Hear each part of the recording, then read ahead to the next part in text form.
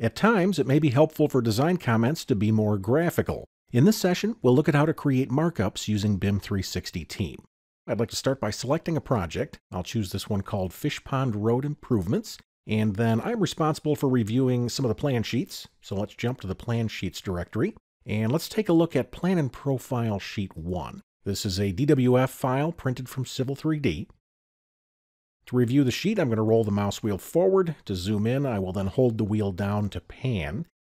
And as I look at this sheet, I can see that I have a low spot here in the proposed grading on either side of the road. We'll need a way to address stormwater in this area. So let me pan this down. Rather than creating a simple comment, I would like to be a little more graphical in my notation. Let's create a markup. To do that, I'll come down to the toolbar and I'll click the Markup button. Here we can see all of the markup tools. To the left side here, you can see that we can create several shapes as well as some freehand line work. I can also create text. If I click the line style button, I can control the color of the markup and the line width. I'd like to start by creating some text. I'll click the text button.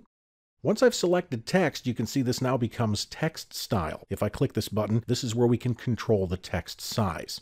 I'm going to go with large text, and then I will click on screen, and then I'll add my note. We'll probably need to have a culvert in this area. When I'm finished with my note, I'll click on screen. If I want to adjust this note, I can click on it later. You can see a series of grips. I can use these to change the size of my text area. I can also click and hold to place this text wherever I like. I'm going to go ahead and put it here. And then once again, I'll click on screen to confirm. In addition to placing this note, I'd kind of like to draw what I'm looking for. I'm going to start by drawing a culvert. I'll come down and choose rectangle, and then I will click and hold. We'll drag out a rectangular shape. When I release, notice we get the same grips. I can use these to resize that geometry. I can also click this round grip to adjust its rotation. That looks good. Let me click on screen to confirm. I'm going to come down and click freehand as well, and maybe we can rough in some of the proposed contours that I'm looking for. I'll just click, hold, and drag. We'll put in a 635 contour. Let me click. I'll click, hold, and drag. We'll bring this one down as well. Note that any of these items can be edited later by simply hovering and clicking. If we look down at the toolbar, you can see that I can delete any of the items as well. I also have an undo option down here. I also have standard clipboard functionality. I can cut, copy, and paste these objects if I'd like to create duplicates. Let me click to confirm that one, and we'll create a quick 636 contour. And I'll create one more.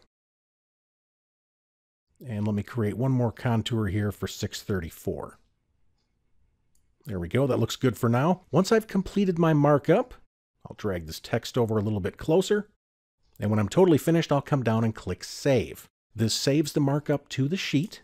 Let me come up and click the Comments pane. And you can see right here that a markup is really nothing more than a graphical comment. You're essentially adding an illustration to your notation. Let's close the comment pane. I'll pan this over.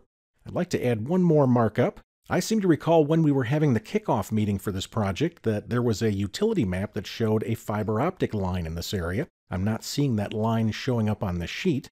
So let me come down and create a markup for that. I will create a freehand line. We'll just drag this down, and then I'd like to add a text note. I'm going to go with the default text size this time.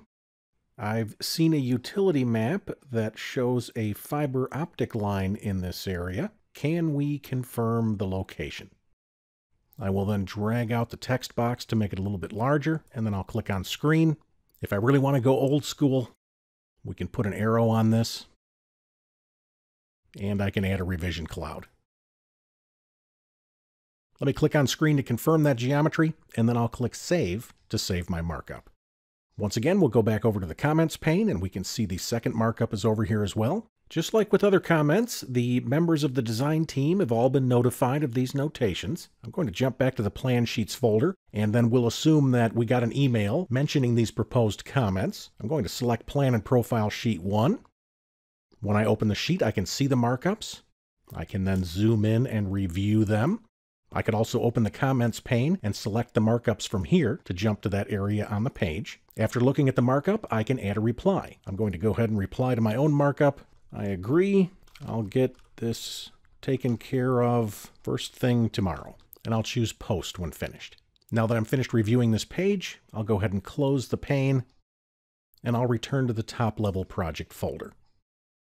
So if the time comes that your review comments require a little more illustration, BIM 360 Team provides a collection of tools for creating Readline markups. Using the markup tools can be a perfect way to add more color to your commentary.